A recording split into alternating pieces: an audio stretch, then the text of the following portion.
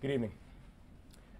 Today, we transitioned from search and rescue to recovery. We need to bring a sense of closure and comfort to the families, and we take that very seriously. And to all the families, I say, estamos contigo, ahora y siempre.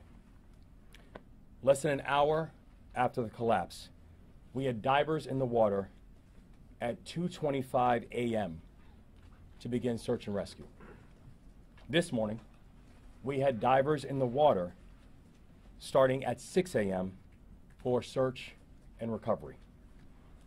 This is not a conclusion, it's a continuation. And we take this phase just as seriously and just as personally as we took the last phase.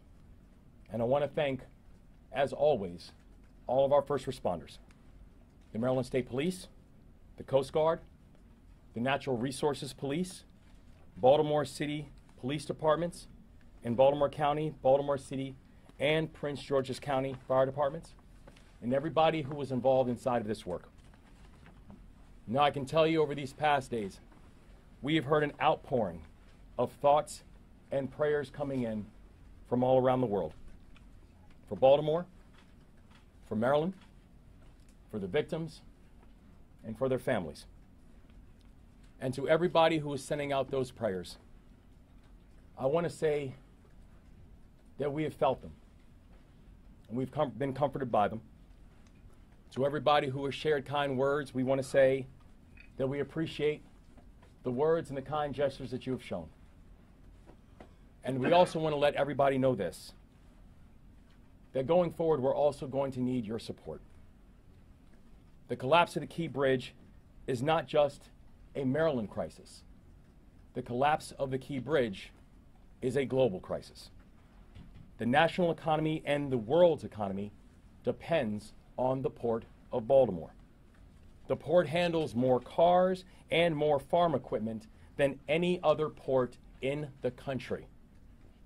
Last year alone, the port handled $80 billion of foreign cargo, the largest in the country.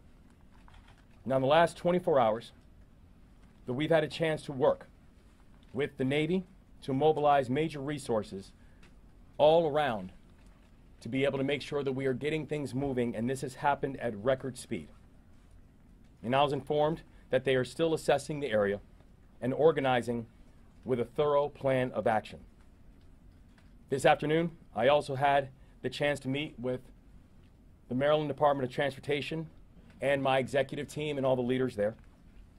And we talked about how we are going to continue to mobilize assets at all levels of government and society to make sure that we are moving forward collectively with our response. Today also, Maryland submitted our request to the Biden-Harris administration asking for emergency relief funds to assist in our work going forward.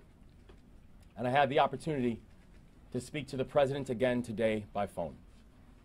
I'm thankful also that we're here joined by Tom Perez, who I know is also going to share words later on. And Tom, it's wonderful to see you here, and thank you for the continued support and work. So the thing we know is this. I do not know at this point what the total costs are going to be. I do not yet know what the full timeline is going to be. But the thing that I do know is that the task in front of us, it will be real, it will be daunting. But despite this task ahead of us being daunting, I can tell you right now, our resolve is unshaken. We will get to completion. We will do it together. This work will take time, but we are going to make sure that we are going to leave no one behind. We are going to take care of our people. At least 8,000 workers on the docks have jobs that have been directly affected by the collapse. We need to make sure we're supporting them in this moment, and we need to make sure that we are getting them back on the job. And the same goes for many others that have been affected by this crisis, both directly and indirectly. We are going to move forward together because that's what we do. Because we are Maryland tough and Baltimore strong. I will now turn it over to Colonel Butler from the Maryland State Police for updates. Thank you, Governor. I'm Colonel Roland L. Butler, Jr., Superintendent of the Maryland Department of State Police. This morning, as the Governor said, we moved from search and rescue to search and recovery. The Maryland State Police, along with the underwater recovery teams, supported by state, local, and federal partners, made a tragic finding. Shortly before 10 a.m., divers located a red pickup truck submerged in approximately 25 feet of water in the area of the middle span of the bridge. Divers recovered two victims of this tragedy trapped within the vehicle.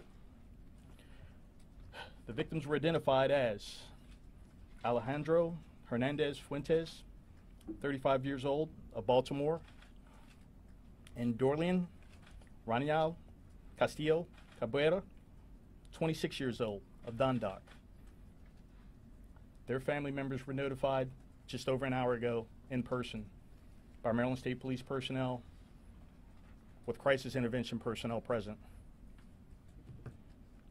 Knowing the gravity of this, we provided them with a list of resources that they can refer to and refer their friends and family to. At this point, based upon the conditions, we're now moving from a recovery mode to a salvage operation. Because of the superstructure surrounding the vehicle, what we believe are the vehicles, and the amount of concrete and debris, divers are no longer able to safely navigate or operate around that.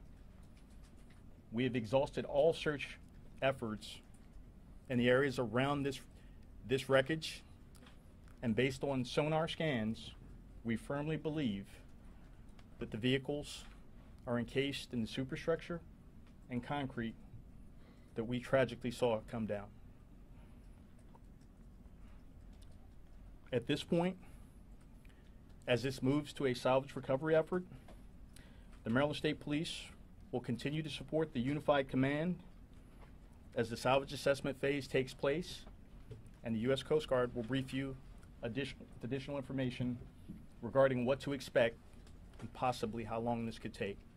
But I'll tell you now, there's no definitive timeline on this. Please be patient. Please keep the family members in mind. In coordination with our FBI partners, we've determined the countries of origin of those that are presumed deceased to be Mexico, Guatemala, El Salvador, and Honduras. The notifications to these individuals' family members and loved ones outside of the United States is being handled by the Federal Bureau of Investigation in accordance with their established protocols.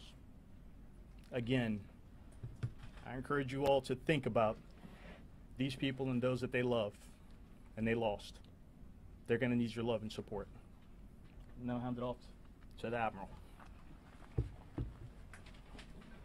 Good evening. My name is Rear Admiral Shannon Gilreath. First, I want to say our deepest condolences and sympathy go out to the families of the impacted individuals. I also want to announce that the Coast Guard, along with our federal and state and local agency partners, have stood up a unified command. Our number one priority in that unified command is to reopen the waterway so that we can safely move commerce in and out of the Port of Baltimore. That's our number one priority. We're going to do that as soon as possible and as safely as possible. So that's what we're doing from a unified command perspective. Thank you very much.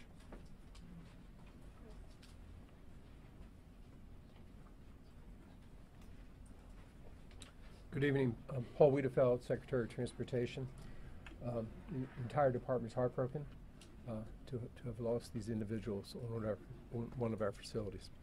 I did want to update you on the efforts that we're doing to move forward with the reconstruction of the bridge. As was mentioned earlier by the governor, we have applied for the dollars, the federal dollars that are available for this type of purpose. I sent a letter earlier this morning. I just got off a phone call with the Federal Highway Administrator on the process that we're moving forward. We intend to receive some additional federal dollars very quickly to start that process, and then we will come up with a design for the replacement of that bridge as quickly as possible to get the port back up and the community back up and running. Thank you.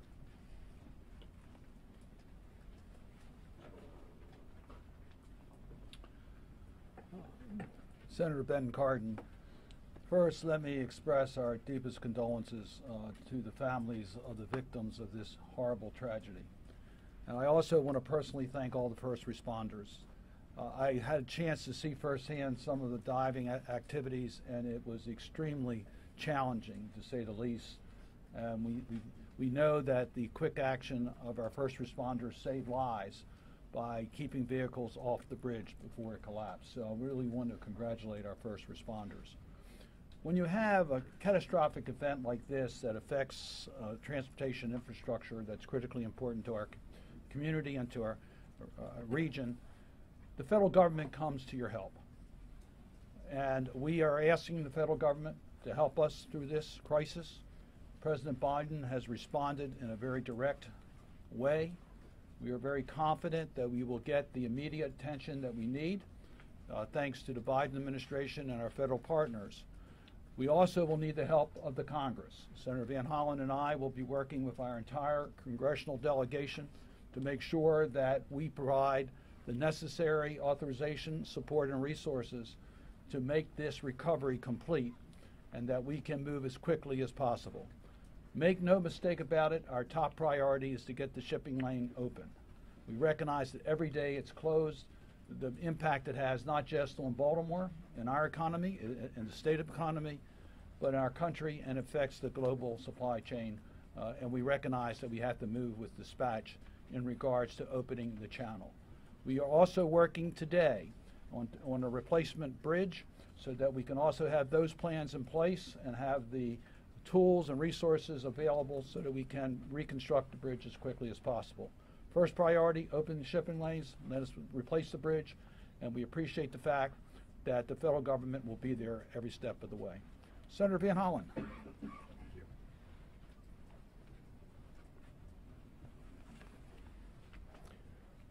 I want to start where the governor and Senator Cardin and others did by saying to the families of the 6 that we lost in this tragic accident that our hearts go out to you, and we as the Maryland family will do everything we can to provide you with the resources that you need in this very difficult time.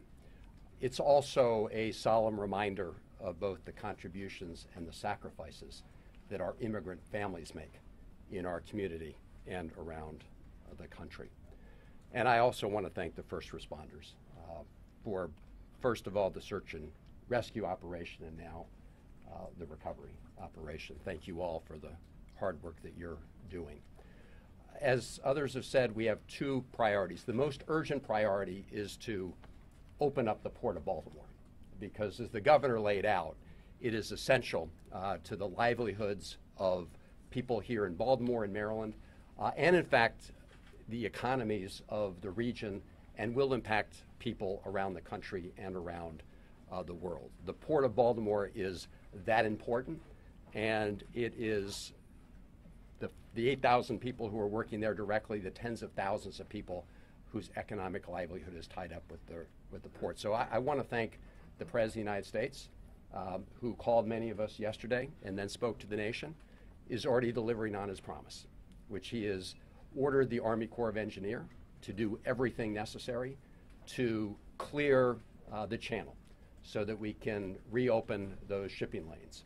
If we have to open one first and over a period of time, I think we're going to do whatever we can to make sure that we have ships passing through as soon as possible. The Army Corps of Engineers, the federal government, will pick up the costs for that, and those funds are available. I saw preliminary estimates between $40 and $50 million, but they're very preliminary. But the bottom line is the Army Corps will pick up the costs. I want to commend the governor and his team for their fast action in putting forward the notice that they're going to apply for the federal emergency relief fund, part of the federal Department of Transportation's program, the Federal Highway Administration. We will be working very closely with the governor, Secretary Wiedefeld, and others, and their team as you process that. Just to give you all a sense of what that means, you can draw down funds immediately for some of the costs of diverting traffic and other immediate costs to adjust to what happened in the short term. And then going forward, that relief fund provides a strong federal match. We believe it will be 90-10 in terms of the federal share. For the 10% remainder, Senator Cardin and I will be working very closely with the President and our colleagues in the Congress to make sure that we meet President Biden's pledge to do as much as possible to make sure that the federal government picks up the costs. Some have asked about the ship owners themselves. Obviously, as the NTSB conducts its review, we'll have a better idea of exactly what happened. And if anybody is liable for negligence or wrongdoing, you can be assured that we will be pursuing those funds as part of the cost share. From the congressional point of view, we will be pursuing, as I say, what we hope will be about 10% of the total costs through the legislative process. We will push to make any increases necessary in that emergency federal fund, and again, put forward legislation. Senator Cardin and I are in the process right now of reaching out, putting a phone call into Speaker Johnson because we think that this is something where Americans should come together. This should not be a question of Republicans or Democrats. This is an American challenge. We are a great American city here in Baltimore, and we're hoping that all of our colleagues will come together and join us in making sure we rebuild the bridge. Because as the governor said, we do this together, and we hope that will also be true in the United States Congress. So thank you to everybody who's been part of this. I'm now going to turn it over to the mayor of this. I'm sorry, to Tom Perez, another great Marylander who is now at the White House doing wonderful work with the president. Tom Perez. Thank you so much. Good evening. My name is Tom Perez, and I have the privilege of serving as a senior advisor to President Biden. And President Biden, like the nation, grieves for these victims. And he is no stranger to tragedy in his own family. And Governor, thank you so much for your leadership throughout this challenging situation. It's been steadfast, and it has been remarkable. We are all in this together. When President Biden first heard about this yesterday morning, he summoned everyone who had a relevant stake in the game to come together to make sure that every federal resource was put to bear. So we see the Coast Guard, we see the Army Corps, we see the National Transportation Safety Board, we see the Department of Labor. The President directed us to make sure that we are doing everything possible. Success occurs when everybody is working together, and that's exactly what is happening here. I met with the families earlier today, and it is really, really tragic. And we will get through this. We have no doubt about it. And the President has directed us to move heaven and earth. Those aren't my words, those are his words, to make sure we are helping the remarkable people of the great state of Maryland to move forward. And we will indeed, Governor, I can inform you with confidence that we will process your request promptly because the situation calls for prompt action. Déjame hablar poquito en español, porque las víctimas son latinos. Me llamo Tomás Pérez, yo trabajo por el presidente Biden. Hoy es un día muy, muy triste para nuestro estado y nuestro país. Y el presidente entiende bien el sufrimiento de la comunidad. Y el presidente en la dama primera, las oraciones de ellos son con la familia de las víctimas. Presidente Biden entiende bien la necesidad de construir la puente, de construir oportunidad para todos los residentes de Maryland y vamos a trabajar juntos en esta causa. We will continue this work, whether it's the Department of Labor, whether it's our colleagues who are here today. We will do that together because that is what teamwork is about. Thank you for being the captain of the team, Governor, and we will continue to move forward. And speaking of other members of the team, it's an honor to present to you the mayor of the great city of Baltimore, Brandon Scott.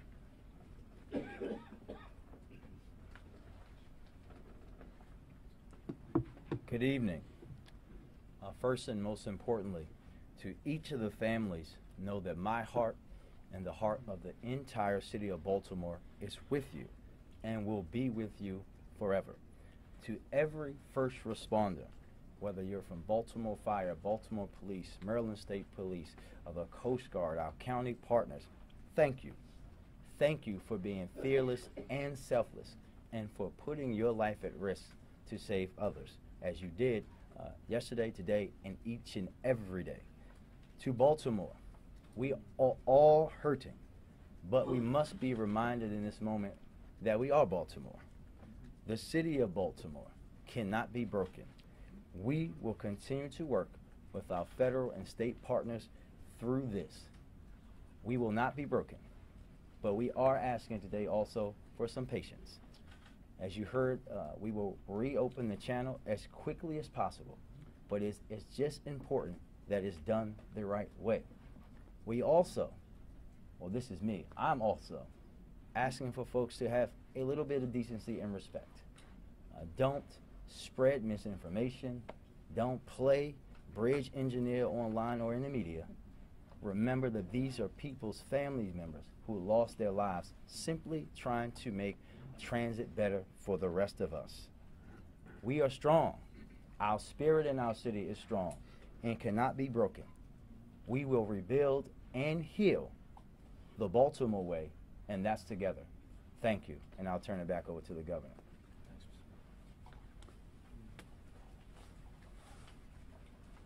Thank you all. I'm going to take some questions. Start with Aaron Cox in the front. Hi, sir. We've heard a lot of reports that the ship had engine failure before it got to port. There were some problems as well as at port. What do you know about the state of the ship as it was pulling out right before it hit that bridge? We're still under investigation as to what exactly happened, and we don't have a declarative answer as to why there was power challenges and power issues. The thing that we do know is that we have documented that there were power challenges as the freight was coming up on the bridge, and when the Mayday call was coming in, the Mayday call came in because of the power issues and the lack of ability to steer the vessel.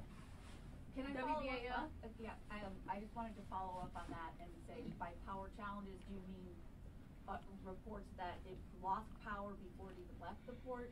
And can possibly Secretary Wiedefeld, can you confirm that one of the two people rescued yesterday was a state inspector?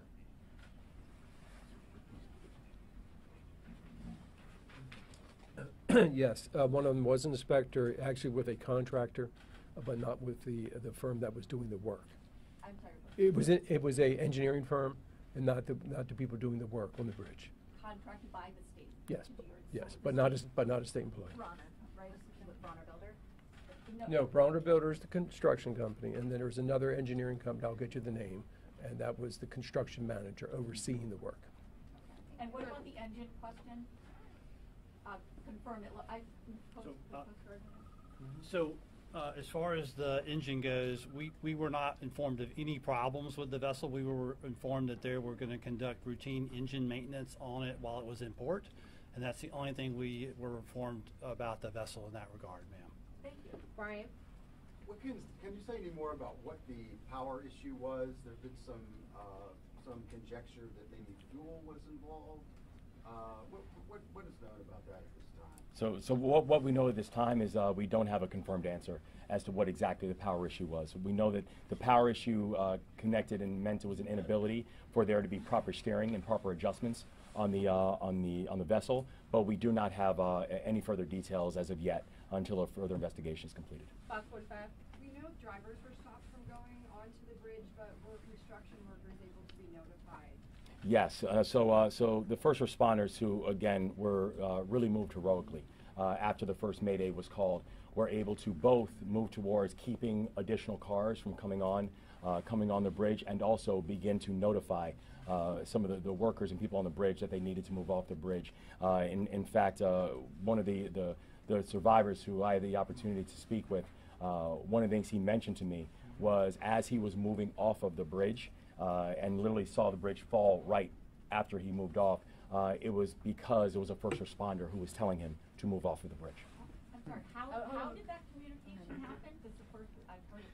How were they able to communicate with the crew? Was it on the other radio channel? Well, with the first responders, when they were first responding and they began to move and to keep cars from coming on, they were also notifying people on the bridge they need to move off the bridge. Yeah, but how? The question. How did they notify them? Cell phone, radio? Well, I think we'll find out by investigation what exactly happened. I know that the one person I spoke with, he said it was audibly that the officer was telling him to move off. All right, we're going to move on ABC 7. Well, I was essentially going to ask that same question, just to confirm that there were efforts made. All right. They were, Brad, yes. Cassandra. Yeah, Paul Percent, do you support the proposed Port Act in spite of the state's current fiscal situation? I've not gone through the Port Act in detail. The thing that I know is that we will work in coordination with the General Assembly with a response. We will work with our, we're thankful for the work that we're having on the federal side of a federal delegation and our partners in the White House on it as well. And we know that the response that we are going to have as a state is one that needs to be coordinated and one that we are going to do and make together. All right, right here.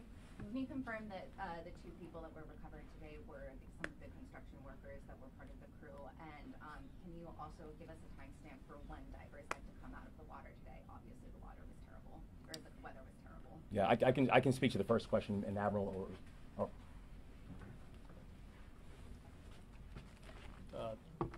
Your first question, as I understand it, shortly after 10 a.m., the divers located the vehicle. It took them a while to secure that vehicle properly, place airbags around the vehicle. Then it was very slow traveling to tow that vehicle to the shoreline. At some point, they realized that the water's depth would not support towing it all the way in. It was at that point the deceased were removed from the vehicle and brought to the shore, where they were placed in the custody of the medical examiner's office. Second part of your question was? Can you just confirm those were two of the construction workers, two of the six? They were both working for the construction company. One of the individuals was identified by a driver's license in his pocket. The other individual was identified by fingerprint. So what time did all the searching stop today, or the in-water searching stop? Was it at that? The in-water searching stopped at about 4 o'clock today. The divers did exhaust the search area around that to ensure that they couldn't get in there. The sonar supported the conclusion that the divers all reached, and you had divers working from multiple jurisdictions, and the sonar simply said that they could not get to that area because it was fully encased in the superstructure. Now, once that salvage effort takes place and that superstructure is removed, those same divers are going to go back out there and bring those people closure. All right, next question. Governor, are you now ruling out that there were any other vehicles or potential victims beyond the six? Yeah, the information that we have as of right now is that there were no additional vehicles. There will still be a full investigation conducted, but we have no information as of right now that shows that there are additional vehicles. And briefly, the nationalities, if you would, of the two victims recovered today. Right there.